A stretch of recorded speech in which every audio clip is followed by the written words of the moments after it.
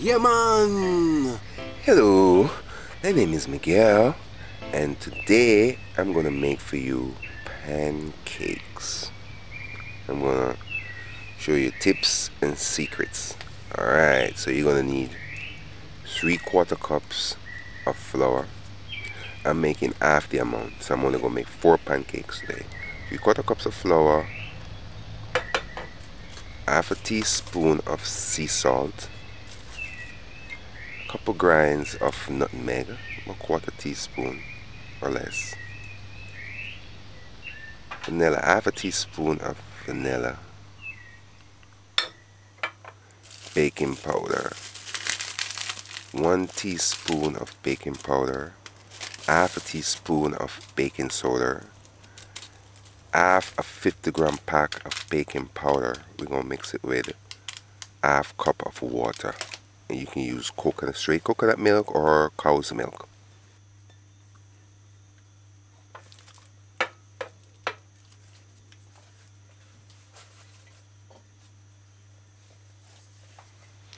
You're going to need a skillet or a frying pan.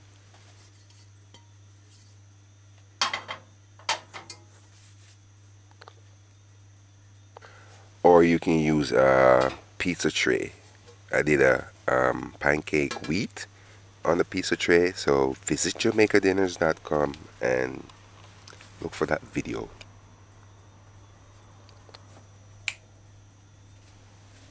Alright, I forgot an egg. An egg. You're definitely going to need 1 egg. Alright, so let me start by first measuring. Alright, this scoops measures 1/4 cup. So I'm going to need 3/4 cups of flour, all-purpose flour. So measure 3/4 cup flour, all-purpose flour.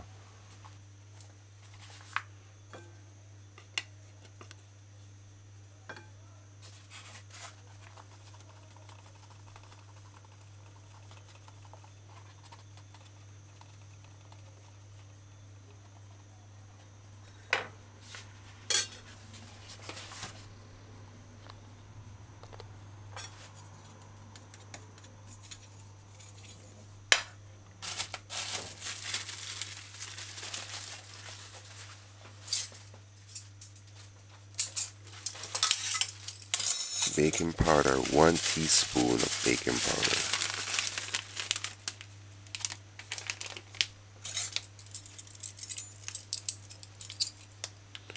Make sure when you add it, it's leveled to the spoon edges or the spoon's edge. Make sure when you add the baking powder, it's leveled to the spoon's edge. Baking soda, half a teaspoon of baking soda, and make sure it's leveled to the spoon's edge.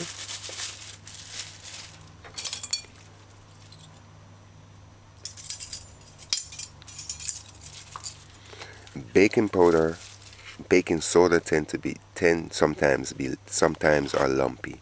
So you just use your finger and kind of smudge it out. Make sure it's smooth. Just use your finger and kind of crush it out. Or use your finger and kind of smooth it out. Alright, sugar, granulated sugar. 1 tablespoon of granulated sugar, I forgot to say.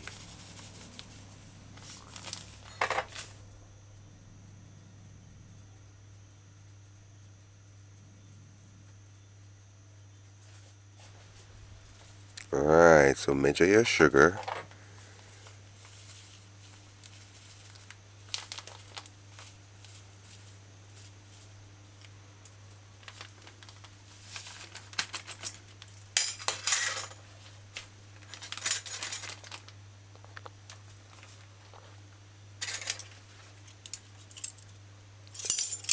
Salt, half a teaspoon of salt. Sea salt preferably. And couple grinds of nutmeg. You can use like less than quarter teaspoon, or you can use like a pinch of cinnamon powder, and it's optional. You don't have to use any nutmeg. Alright, once you add all the dried ingredients, you just stir it in properly.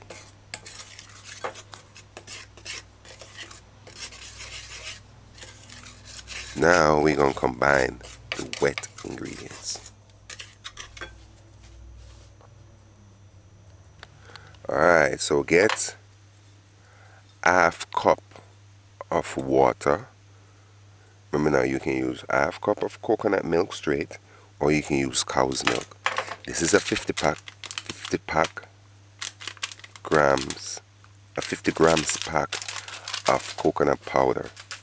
So being that I'm only making half the amount, I'm gonna throw out half the amount of coconut milk powder. So I'm using 25 grams.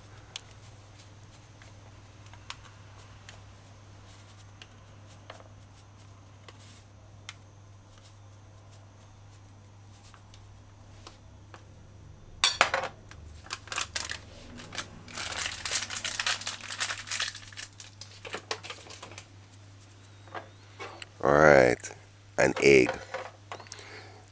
Oftentimes you can spin the egg. If it stays one place and spins, that is good. If you immerse it in the water and it floats, no, and it sinks, that's good. When you crack it, before you break it, you can smell it with your nose, see if it's good. That's another way. Another way, you break an egg in a container separate. If it's good, you'll know. If it's bad, you'll know. And then you throw it in your liquid mixture.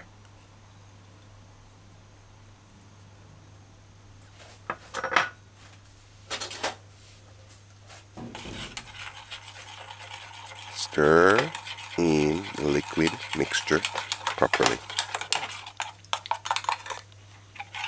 You know what the mixture remind me of? Buttermilk. What's the name? Buttermilk. Look like buttermilk.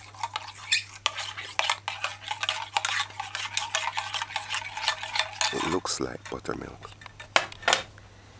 Alright. Now vanilla extract. Half a teaspoon of vanilla extract. I don't look like quarter, you know. Quarter teaspoon of vanilla extract. I gotta check. Alright, so you just add the vanilla extract, stir it in, make sure it's stirred properly. And stir it in properly.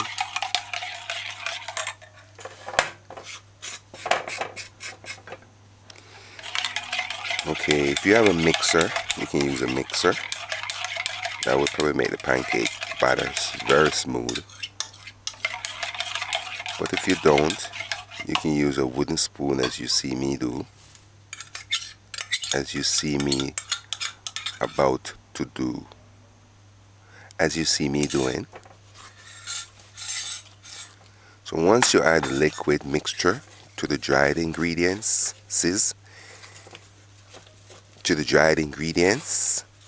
stir in properly.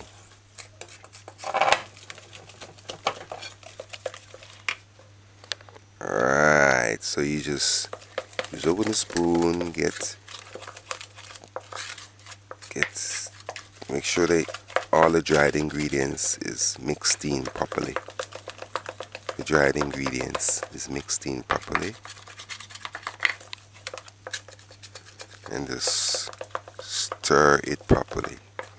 This is how thick you want it to be. Alright. Alright, so now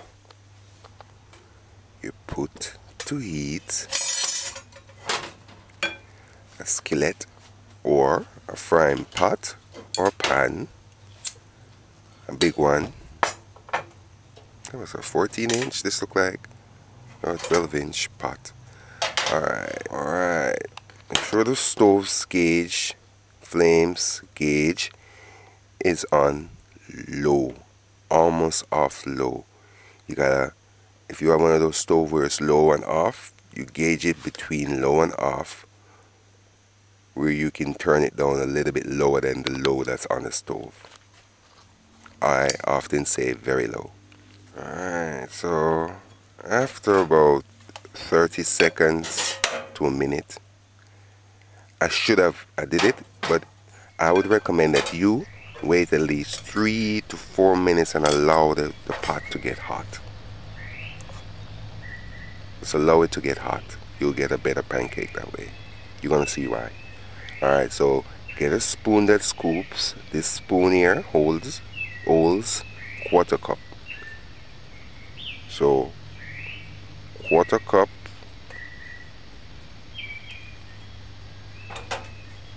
just take a quarter cup scoop of the pancake batter, and then just pour it in the middle of your of your frying pan or skillet, and just allow on one side.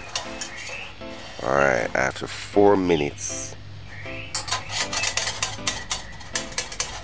use a spatula and just get underneath and get underneath by first using the edge of the spatula and kind of work under the edge of the pancake. Alright, this is the first pancake. We didn't use oil nor butter. It's gonna be difficult with the first one, but everyone after this one is gonna be easier to handle. Alright, so for between 5 minutes, you just flip the pancake on the other side. Alright, so after a minute, you just center it in the middle of the frying pan. After 2 minutes in all, let's look at it. I'm just going to let it stay on the other side for about a minute or two. Alright, so once the pancake is cooked properly, remove it. So this took between 10 minutes. This first one. Alright, so if your pot is full of crumbs like this, just use a paper towel and clean it out. Don't wash it in, just use a paper towel and clean out the excess crumbs. Alright, now next, take a quarter cup scoop of pancake batter and pour it in the center of your frying pan. Oh yes, you can use one of those skillet that's flat, that's specifically made for pancakes, and they have some electrical pancake makers too. You can use those. Just keep it on low. Keep the heat on low. Alright, you see, if you slow cook the pancakes, you'll get nice pancakes. Once a pancake starts lifting off the pot, that's a sign to say it's almost ready to flip. Alright, after between 3 minutes, you see the pot now is hot effectively. It's hot to the right temperature now that you can bake. Alright, look at the color of this pancake. And this was 3 minutes, going to 4 minutes on that side. I'm gonna allow it to stay on this side for after 2 minutes. This is what it looks like. Alright, so you just remove it.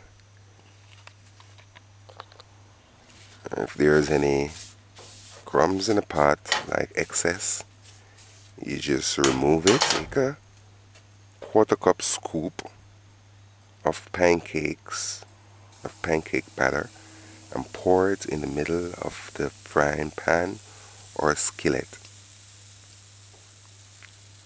Don't worry if you made a little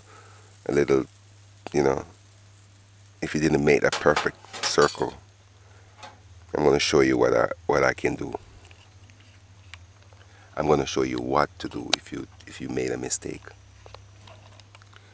After 2 minutes and it's set, just use your spatula and just cut off the little piece from the circle and remove it.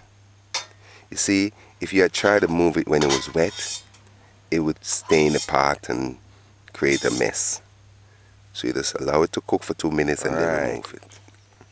Alright, in low, you gotta watch it. If it's cooking too slow, you just turn it up a little bit. If it's cooking too fast, you just turn it down a little bit.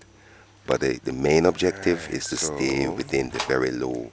And two, if you're not sure if it's ready, you just use your spatula and just barely lift it and look.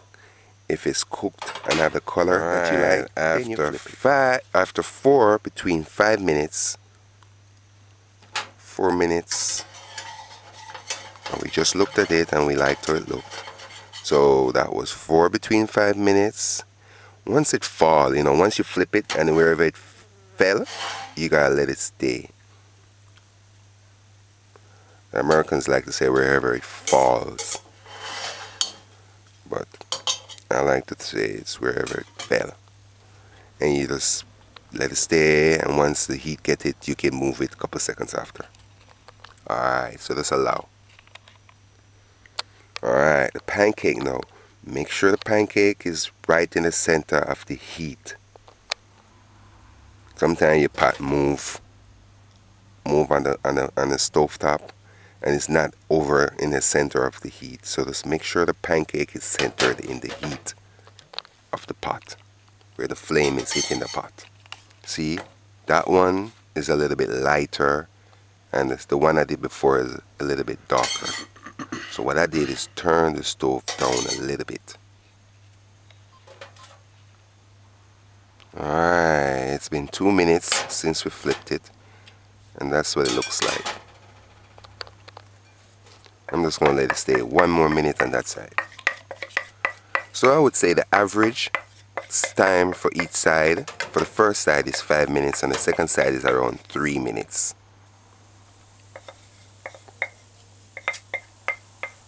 So that's the average time for the pancakes. Alright, so we're going to continue. This is the last one. So you just use you know what? I should have used my spatula, my plastic spatula with a plastic end. It would have got all this dough out properly. Pour it out in the center of your frying pan. This is nothing special. I'm just playing around. But that's what you would have done with the first pancake, to kind of work around the edges. Make sure it's up, and then you use a spatula to flip it. And then you use a spatula to get underneath the pancake. Alright, after 4 minutes,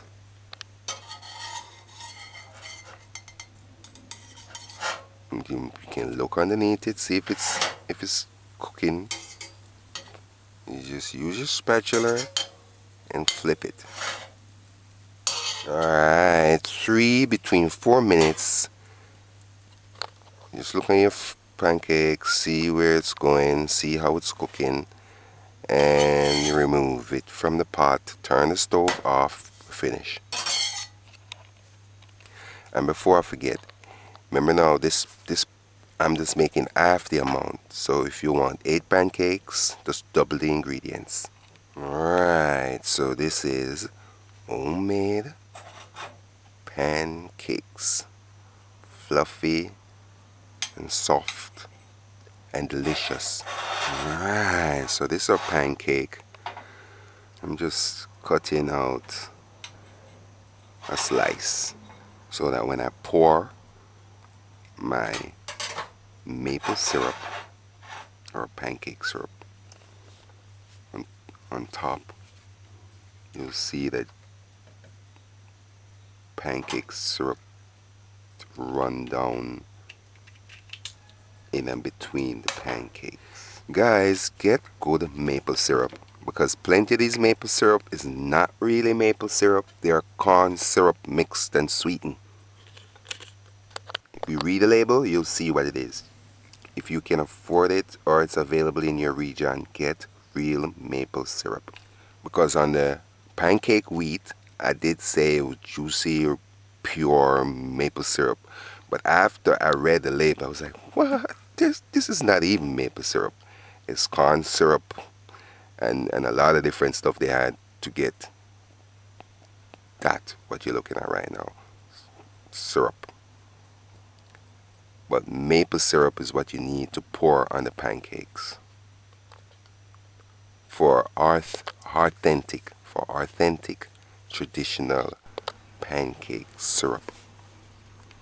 Alright, pancakes. Homemade. Alright, so that's the pancakes.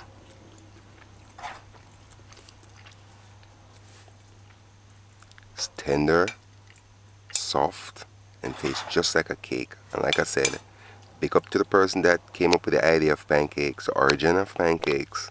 I'm not so sure. I probably have to go and do a research, which I'm not going to. So, whomsoever that originated pancakes, pick up yourself. Respect to yourself, because pancake is a good idea. It tastes just like cake. Take say your scrambled eggs, and if you add some sausage or bacon, that would be good too. If you want to see how I prepare sausage, visit JamaicaDinners.com, look for sausage, and so bacon. Alright, so this is delicious, sweet and nice. Pancakes are nice, and the scrambled eggs are nice. This is a typical breakfast that you'll get in most fast food restaurants in America that serves breakfast.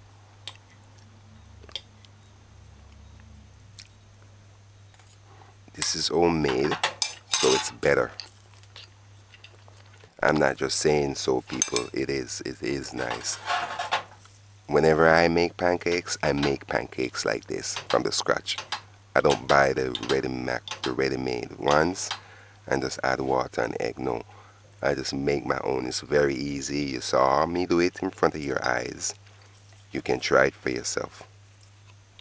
The only thing I wish I had here that would make it more interesting is the sausage or bacon or ham.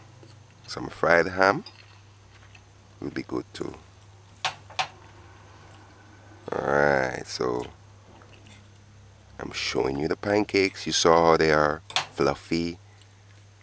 Just visit JamaicaDinners.com for the recipe. You see how they are fluffy, soft and tender.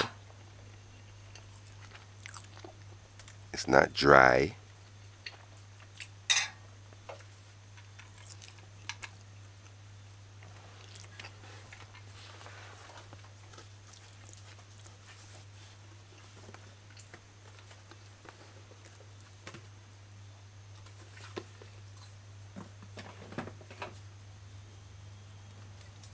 Alright, nutmeg, can I mix it?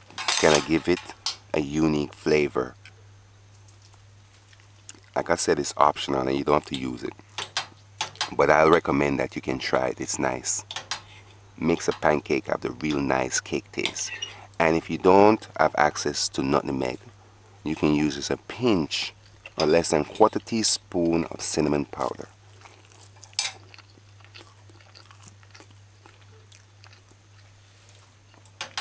Cinnamon powder came from the same nutmeg tree. Nutmeg is just... Alright, if my memory serves me right, I think it's the bark of the cinnamon tree that they dry or whatever and make cinnamon powder. And the nutmeg now is a fruit from the cinnamon tree. It's poisonous when it's fresh. So you gotta allow it to dry properly to make it edible.